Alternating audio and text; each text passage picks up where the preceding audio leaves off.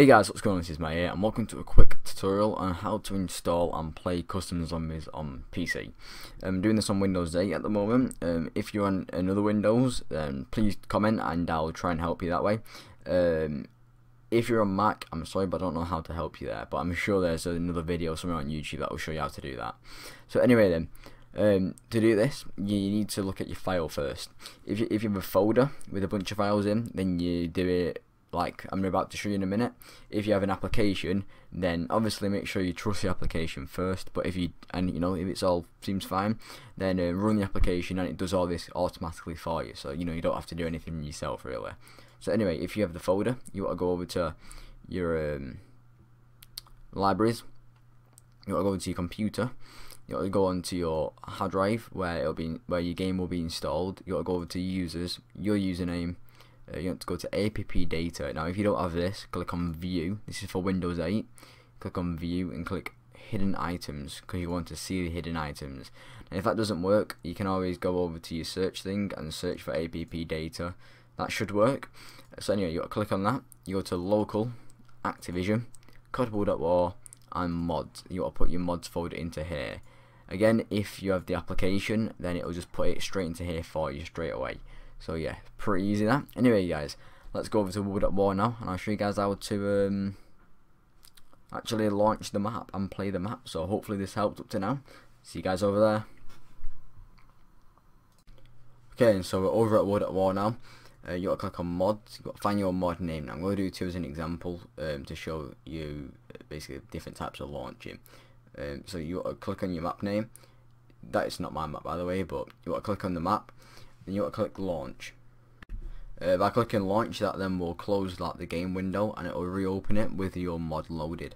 Obviously if it's got these two, or basically whatever button it's got here, if it does say like solo co-op, you want to click that and obviously that then will launch you straight into your map. If it doesn't have these, which some maps don't, you want to go back to mods. Well, you don't want to go back to mods, sorry. You want to I need to just change the map though to a map as an example, so 1 second.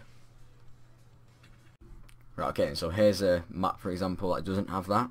It just looks like there's nothing even that's been done, but it has been. Basically what you want to do, you want to go over to options, game options, and enable console. It's got to be yes, so not no, but yes. Okay, so make sure that's yes. And then you want to look on your keyboard now. So you see where the top line of your letters are, and you have your numbers.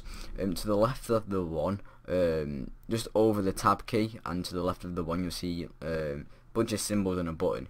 You got to press that, and you'll see this command line open up at the top, or whatever you want to call it. Basically, you want to type /map Nazi zombie.